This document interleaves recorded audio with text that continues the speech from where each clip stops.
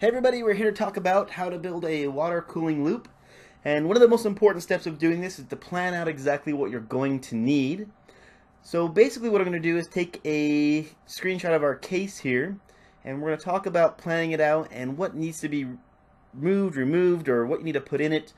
And this will help you determine what you need to buy. You can waste a lot of money on buying too many components or fittings for your case. So the first step of this is what we're going to remove. We're going to take out all this hard drive tray space, as we'll be using our 5 1/4 space. So anything in the orange here will be removed and made into space for tanks and radiators. The next step is we're going to put our 2 tanks here. We'll be running 2 separate lines, one through the video cards and one through the CPU RAM block mainboard chips. Our tanks will go here.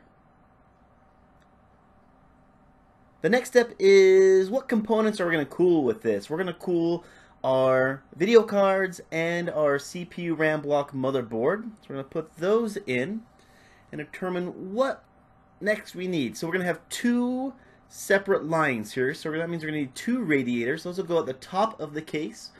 Up here in orange, these will be 2 360mm rads, radiators that we'll be putting into the case. So also means 6 case fans. We'll be using 2 separate pumps for this, one for each reservoir. Those will go down here at the bottom. They are in yellow. Let's talk about running the lines next. So we're going to need a line from the video card to video card, then video card up to the radiator at the top, and then from the radiator down to the reservoir to the inlet. And then the second line will be from the second reservoir into the RAM block into CPU, CPU into the chipset block, and then into the radiators, and then back into the reservoir. Now we can build our list of items. This will give you a good idea of what you need to buy to complete your loop. You will need a cooling liquid. I'll be using an EK non-conductive, and also basically contain the corrosive inhibitors and also the biological inhibitors, so nothing grows in my line. So I need the reservoirs, pumps, radiators, the fittings we'll need, and then fans and the tubing as well. I also want to take just a few seconds to talk about the fittings themselves. You got to determine what type of fitting you're going to use. There's 2 main fitting types. One is a compression fitting, which is like this one here, and then the other one is a barb fitting. The compression fitting is basically a screw-on cap that pulls the hose down onto the barb itself.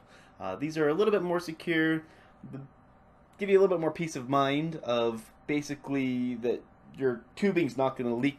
And honestly, I think it just looks a little bit cooler. This is what I'll be using. So basically, you just push your tubing onto the barb. Have to wiggle it back and forth a little bit. Then you take the cap and you slide it on, and then you twist it down, and that'll go ahead and compress the tubing onto the barb.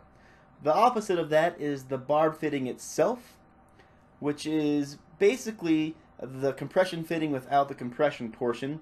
The barb itself, you insert it into the tube, and then you use a clamp to hold it on.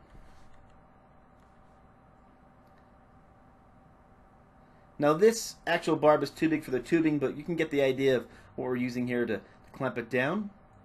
If you want some additional information, you can check out overclockers.com or extremesystems.com. Those are some good forums to check out, give you some ideas and some tips and tricks. Really what you need to do is take a look at a website and read through it and see what you need to buy. Now I'll put all the videos of the build in the description, and I hope you have a good time watching all of these, and we'll talk about how to build a water cooling loop.